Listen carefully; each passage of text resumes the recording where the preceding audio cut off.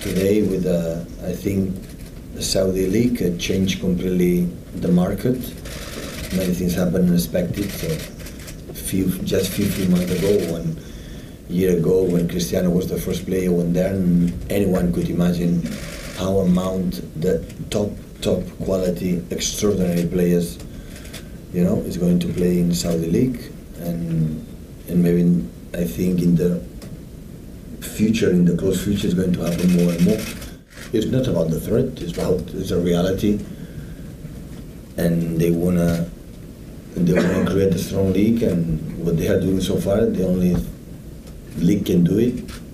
So they are. So at the end, the Premier League has spent more than the other ones because the organization of the Premier League organized the Premier League itself through the broadcasters or sponsors or whatever is higher than the other leagues. So that's why.